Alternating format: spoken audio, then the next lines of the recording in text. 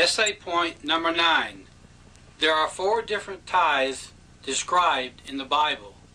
There are 4 different tithes described in the Bible.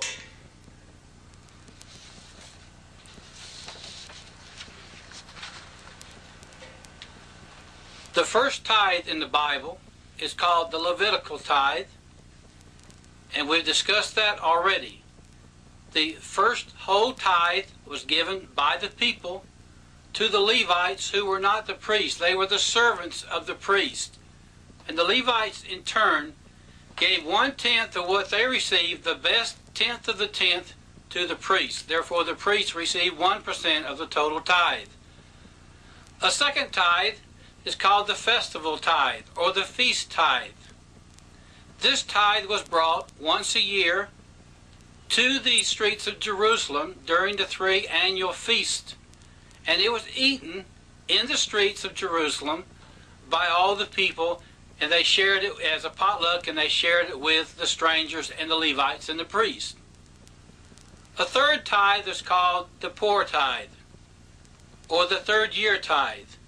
Every third year, the people were commanded to keep a third tithe at the homes of the individual Israelites.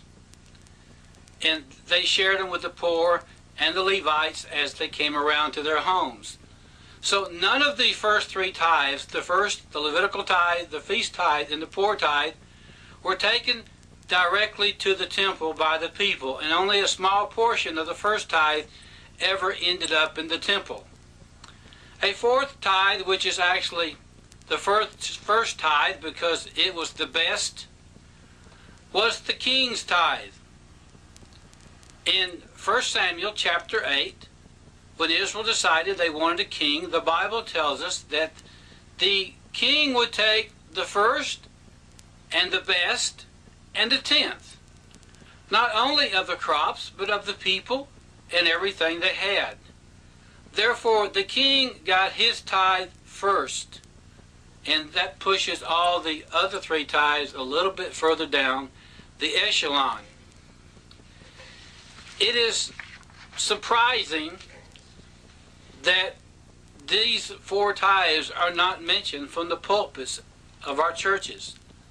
You hear of one tithe of 10% most of the time, and even then the pastors want the whole first tithe, which they didn't get in the Old Testament. They want the 10th of the tithe, the best, which was only 1% of the tithe in the Old Testament, and they also want to own and inherit vast properties, which tithe receivers were not allowed to own in the Old Testament. Those are the 4 tithes from the Old Testament.